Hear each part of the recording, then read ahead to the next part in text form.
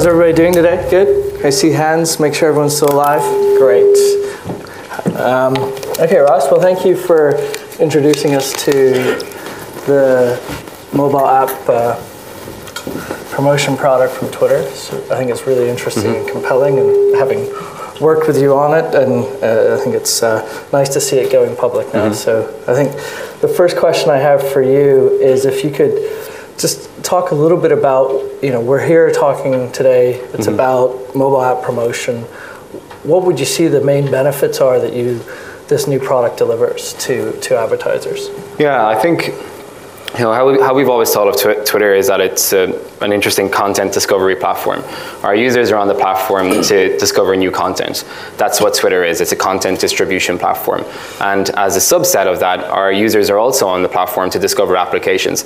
And that's a behavior that we've seen exist organically since day one. When you look at some more indie-focused developers like Doc Gears, who had Flappy Bird, the success and rise of Flappy Bird throughout the App Store went in hand with how that conversation developed on Twitter. And you can see that rise in the App Store graphed against how that conversation built in Twitter as well, through a deeper integration with Twitter inside the application to boost virality and ensure that they can distribute their application effectively for Twitter users. And likewise with larger publishers like Mag Interactive as well, who had a deeper integration with Twitter, and that was part of their success for achieving a #1 position in the US App Store. So we always saw those behaviors exist organically on the platform. The second piece of that was how can we enable marketeers to hypercharge the organic behaviors that already existed. And to do that, we released mobile app promotion, a new product suite, and it focuses on distribution in the promoted vein.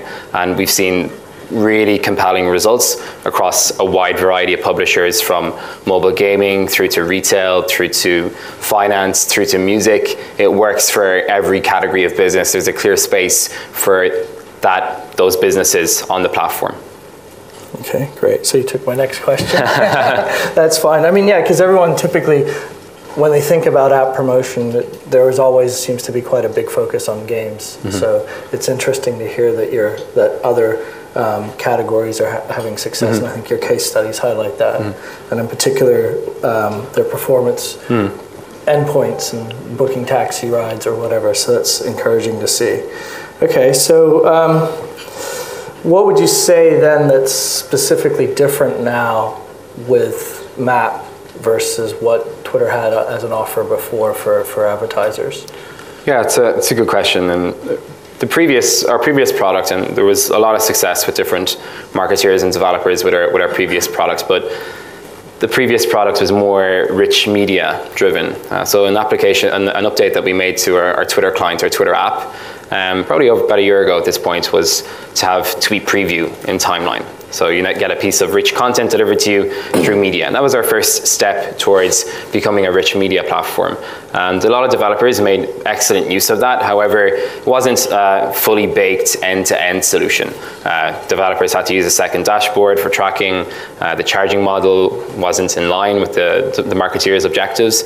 And we were very, very cognizant of that. So we wanted to build an end-to-end solution, a one-stop shop effectively for marketeers to come and drive installs through Twitter and drive re-engagement through Twitter as well. So those 4 pillars that we discussed, creative, targeting, measurement, and campaign management, it's now a fully built for purpose solution, and ease of access and campaign builds is what we really focus on. We wanted to make it as easy as possible for marketeers to use the platform and to build campaigns instantaneously with programmatic type campaign building capabilities, and that's what we did. So it's kind of, in terms of the actual product itself, it's night and day type differences. But having said that, there is always really, really good results on the platform at the same time. So that's great. You now have a nice product that really speaks to the needs of app developers. I think the next question then is around, does it scale? And does it drive the volume as a new channel of distribution? Does it drive the volume? And then follow on from that, does it drive quality volume? It does. That's it, and we've seen that throughout the course of the beta. There's some incredible success stories. An American developer, SGN, who has two games, Dots and Playdots, very, very diverse portfolio. They, over the space of 4 weeks, drove 1 million installs through Twitter at below their CPI target. So it is a channel that can scale. Similarly with Lotum, who has two titles or multiple titles in their portfolio, 4 Picks, 1 Word, True or False, The Test. 50% of their volume for large burst campaigns that they ran in the US and the UK came from Twitter. And Twitter was a significant channel in ensuring that they achieved the top 10 position in both the US and UK app stores.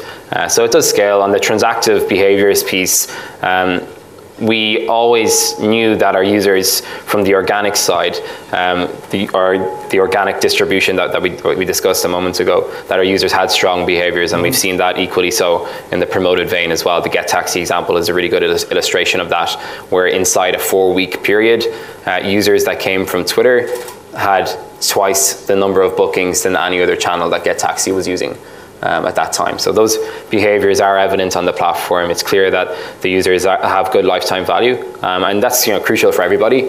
If you're able to achieve a CPI, but you're not able to make the cost of achieving that install back in 4 weeks, 6 weeks, 8 weeks, the initial outlay won't work for you. But we have seen that story take place on Twitter, that users are transactive and that they do have good trends and patterns of behavior inside applications. Okay. So going back to something that you originally said, and probably where, let's say, even previous to Map being launched, the importance of just being in Twitter, having an organic presence. How attached, detached is that to having success with Map? And how does Twitter view both of those sides? Yeah, it's a good question. And on the organic side, there's two components. The first is your content strategy on Twitter and your understanding of how Twitter works as a platform. And we have seen throughout the course of, not only with mobile app promotion on Twitter, but any marketeer who's using any of our products. We have multiple other DR products like lead gen cards, website cards that are designed to fulfill a user action inside Twitter, that those marketeers who have an organic presence on Twitter and understand the platform and understand it works are the marketeers who get the best results. They understand what Twitter wants, Twitter users want, and they're able to leverage those behaviors. The second piece of it is that deeper integration we discussed. We've multiple solutions to facilitate a deeper integration with Twitter, from single sign-on through to Twitter sharing inside the application, and content cards and deep linking for organic distribution. Bunch of content cards that are relevant to developers that we can discuss later. And when you have those two pieces, that you're good at the organic side and you have a deeper integration with Twitter, that will set you up for success. And we have seen that to be the common denominator for marketeers who excel at mobile app promotion. They understand that the organic component is important. Okay, great. As someone involved in this is sort of my question here. That's specific to my heart. You broke down a little bit and talked a little bit about the MMP partners. It would be, I think everyone here will be a sophisticated marketer and understand the value of that. Could you talk a little bit about what they bring to the program or what they bring to this product? And then similarly, someone like myself who is a ads API partner, a marketing platform partner, what value do you think we bring to advertisers sort of working with us versus maybe just going direct? Yeah, sure. So obviously both parties are an incredibly important part of the ecosystem. Mobile measurement partners is crucial as it's the underlying pillar of the entire product suite. Those tracking partners, many of who are in the audience today, have tremendous technology that's able to measure user behavior in real time, giving marketeers live conversion data so they can optimize for all of that in real time. But any quantitative, qualitative data you need, custom events you need to create in order to understand how our users are behaving and what the value of our users are to your business. The second piece is our mobile ads API partners that are very, very important to enable advertisers to scale on the platform. Obviously, AdKnowledge is one of those partners, and we have 11 mobile API partners in total. So we've seen some really, really great results through scaling with mobile ads API partners, and you guys have a great tool. And, it's an important piece of the ecosystem to enable advertisers to scale effectively. Okay, thank you. No, and I think, so we've heard about what MAP is, we've heard about how it works, you know, the value of it combining with organic and what people are doing to really understand Twitter as a platform, both paid and unpaid. And I think the final question probably for me is, I'm sitting in the room, you know, I've got a title that I really, really want to promote, and I want to try out MAP, or even I want to go further with MAP. What advice would you offer to me? Yeah, I'd say that we as a business, our partners, our marketing partners are incredibly important to us. We want to make sure that you're set up for success. So we do genuinely work very, very closely with all of our partners. We pride ourselves on a very high service level and on account management. So we will be working with you. You'll have a designated team at Twitter who will be working with you throughout every piece to set you up for success on Twitter, and a very, very, very savvy team at that as well. So dependent upon your goals, dependent upon your objectives, we'll be working with you on a very, very clear strategy to fulfill those goals and objectives.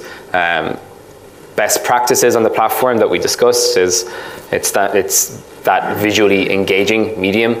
Please remember that consumers, users on our platform demand and expect visually engaging content, rich media. That's where we've seen our advertising partners be most successful.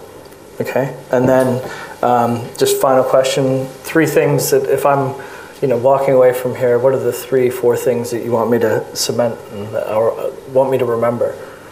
The first is to emphasize the key takeaways is that mobile app promotion on Twitter is not an app card. A lot of there's small misconception there. It's a fully baked end-to-end solution that has 4 pillars beyond an ad unit that's designed to drive better performance for marketeers.